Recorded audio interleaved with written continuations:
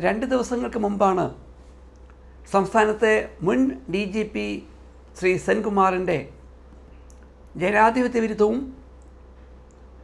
പഴയകാല police മുറകളെ ഓർമ്മിപ്പിക്കുന്നതുമായ സമീപനത്തിന് Thiruvananthapuram press club സാക്ഷിയായത്.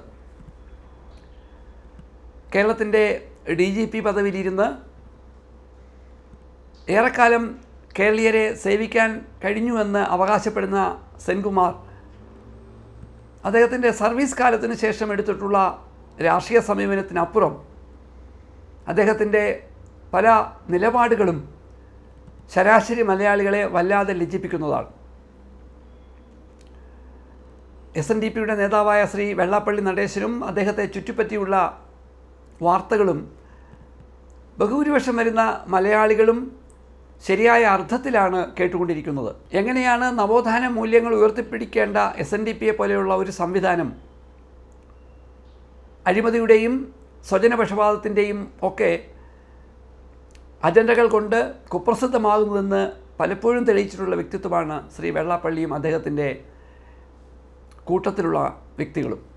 അത്തരത്തിൽ ശ്രീ വെള്ളാപ്പള്ളിയെ വിമർശിക്കുവാനുള്ള അവകാശവും അവസരവും കേരളത്തിൽ നിരവധി ഉണ്ടെന്നിരിക്കെ അത്തരം വിഷയവുമായി ബന്ധപ്പെട്ടുള്ള ഒരു പത്രസമ്മേളനം ശ്രീ സെൻകുമാർ നടത്തുമ്പോൾ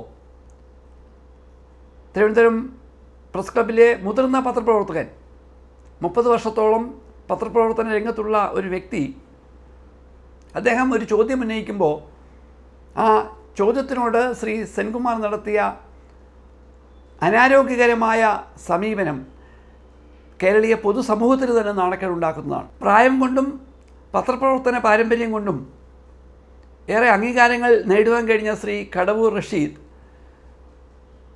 അദ്ദേഹം ഒരു ചോദ്യം ചോദിക്കുമ്പോൾ ആ വ്യക്തിയോട് അപമര്യാദയായി പെരുമാറുവാനും പൊതുവേദിയിൽ നിന്നുകൊണ്ട് നിങ്ങൾ മദ്യപിച്ചിട്ടുണ്ടോ എന്ന് ആക്രോശിക്കുവാനും ഒരാൾക്കും അവസരമില്ല എന്നിരിക്കെ ജനാധിപത്യത്തിൻ്റെ സാമാന്യ മര്യാദയെപ്പോലും അംഗീകരിക്കാൻ കഴിയാത്ത ഈ മനുഷ്യൻ കേരളത്തിൻ്റെ DGP ആയിരുന്നു എന്നോർക്കുന്നത് തന്നെ ആരെയും ലജ്ജിപ്പിക്കുന്നതാണ്. എന്നാൽ സെൻകുമാറിനെ സംബന്ധിച്ചിടത്തോളം അദ്ദേഹം ഇന്ന് എത്തിച്ചേർന്നിട്ടുള്ള രാഷ്ട്രീയ പ്രസ്ഥാനവും അതിനെ നിയന്ത്രിക്കുന്ന RSSും ഇതിനേക്കാൾ എത്രയോ ജനാധിപത്യ വിരുദ്ധവും കാടൻ രീതിയിലും സാമൂഹിക വിഷയങ്ങളിൽ ഇടപെടുകയും സംസാരിക്കുകയും ചെയ്യുന്നവരാണ് എന്ന് കലാപങ്ങൾ തന്നെ നടത്തി മാനവികതയെ വല്ലാതെ വേദനിപ്പിച്ചവരാണ് എന്ന് ചരിത്രം വായിക്കുന്നവർക്കറിയാം.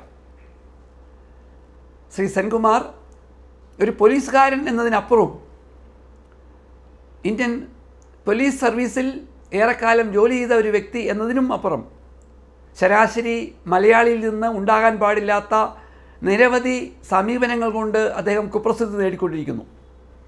അതിലെ ഏറ്റവും അവസാനത്തെ സംഭവമായ തിരുവനന്തപുരം പ്രസ് ക്ലബ്ബിൽ നടന്ന സെൻകുമാറിൻ്റെ ആക്രോശങ്ങൾ തീർച്ചയായും നിയമ നടപടികൾക്ക് മാത്രമല്ല, ഇത്തരം ആളുകളെ പൊതു ഇടങ്ങളിൽ എത്തിച്ചുകൊണ്ടിരിക്കുന്നവരുടെ രാഷ്ട്രീയ സമീപനവും സാമൂഹിക നിലപാടുകളുമാണ് സംശയത്തോടെ കാണുവാൻ ജനങ്ങളെ പ്രേരിപ്പിക്കുന്നത്.